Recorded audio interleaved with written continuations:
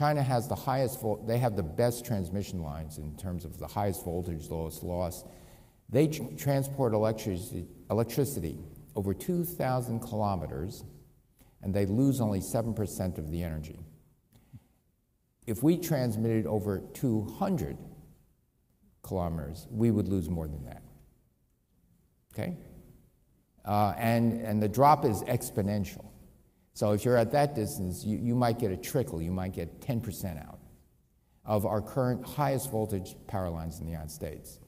We need to transmit renewable energy over long distances. The Midwest is the best place for solar. The southwestern deserts are the best place for solar. The Midwest is the best place for wind.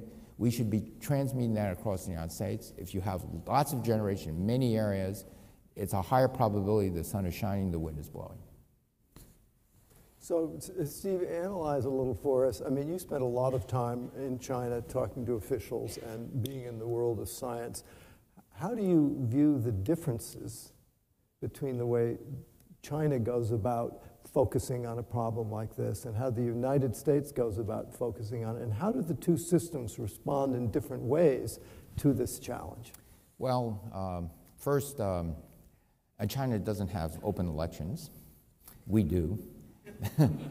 That makes a big difference for a number of reasons. China has many engineers in the high government. I was the first scientist cabinet member in the history of the United States.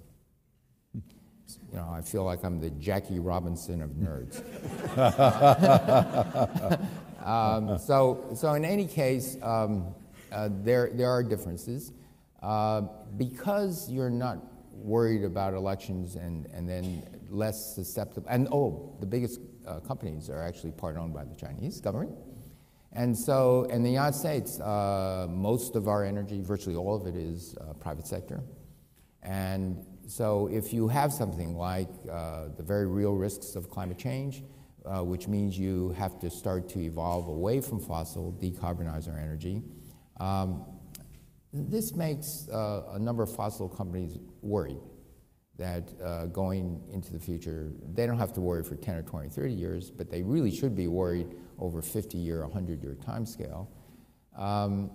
And because of that, they can put a lot of pressure on Congress.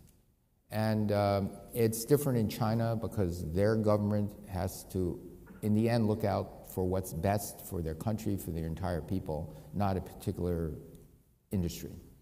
And they've come down very hard that the combination of the local pollution due to energy production and transportation, plus the climate change threats to their water supplies, to many, many things, have convinced them that it's worth the price. But as I said, the price is a lot less than we thought even 5 years ago.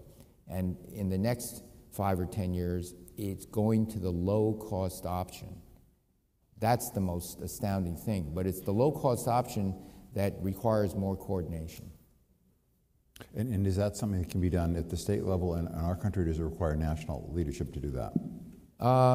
It has to require state leadership, and it's actually, the leadership actually is in the regulators and in the utility companies, the distribution companies. There is no federal jurisdiction. As Secretary of Energy, I could not order people to do X, Y, and Z in the transmission distribution system. You know, it's a lesson in my career. The next time anyone asks me to do something like this, I'll say, only if I'm Emperor of Energy. President of the United States wouldn't even be good enough.